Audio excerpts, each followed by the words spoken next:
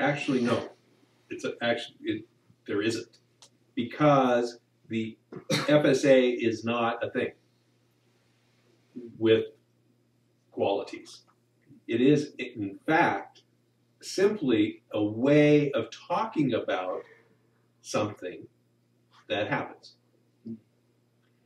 And that happening is this quality of involvement, this quality of separation, this quality of being a independent source of things. All of these, so all of these qualities happen. And so to describe this happening, I coined the phrase, the false sense of authorship. And try and remind everybody from time to time that there actually is no such thing. It is simply a description of something that happens. And its usefulness is primarily in directing your attention to this quality within yourself.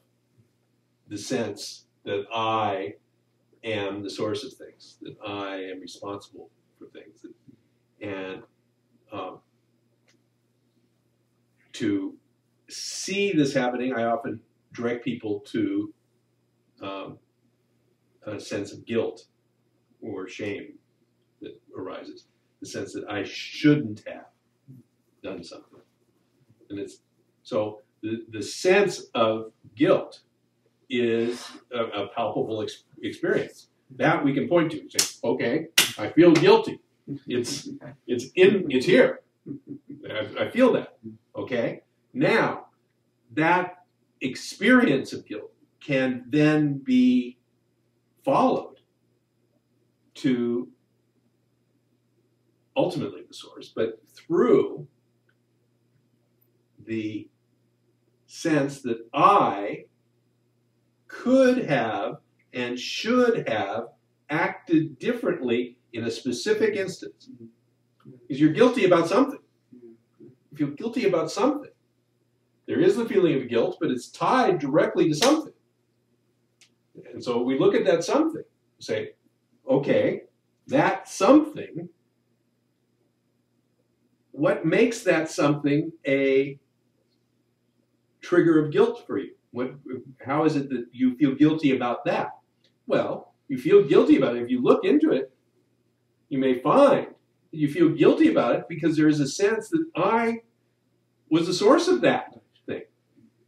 I made that happen. I could have and should have done that thing differently, or not done it at all, or whatever.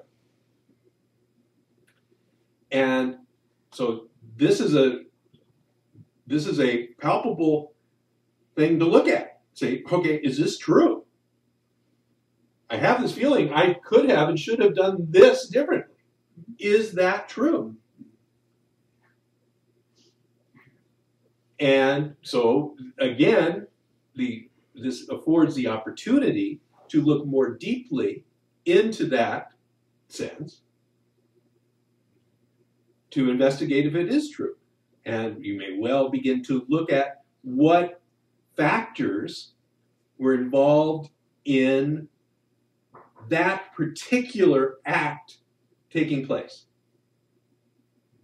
And if you can begin to see how that particular act, the one you feel guilty about, the one that you say that I could have and should have done differently, if you begin to look deeply into it, you may begin to see how that act is actually connected to a whole host of causes or influences that were outside of your control. And as you do that, it becomes clearer and clearer that your action was ultimately, quote, not your action, in the sense that you were not the source of the action. You were the instrument of the action. And, others were hurt by the action. You feel badly about being the instrument of that action. All of that still is in play. But that quality of claiming that I was the source of it may diminish.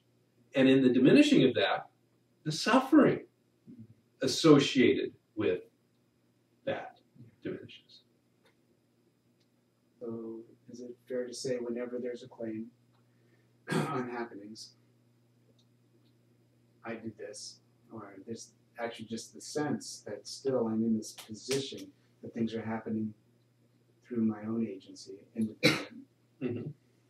Is it fair to say, even if it's not guilt-oriented or something, there's always a sense of suffering?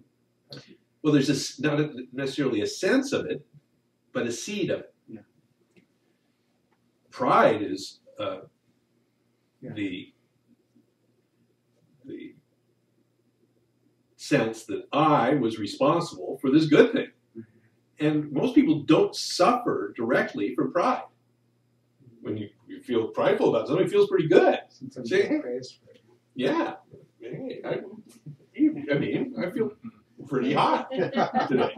You know, did this good stuff. You know, I helped all those people. And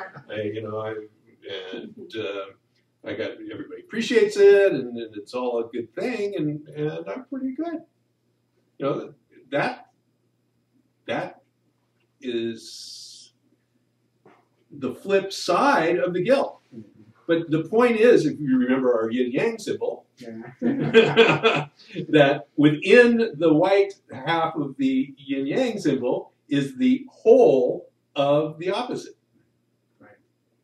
So the guilt is there when you have the pride. And it will manifest itself out of the pride. It's simply the nature of things. And so, you don't necessarily experience in that moment suffering associated with pride. But the suffering is the seed of it is there.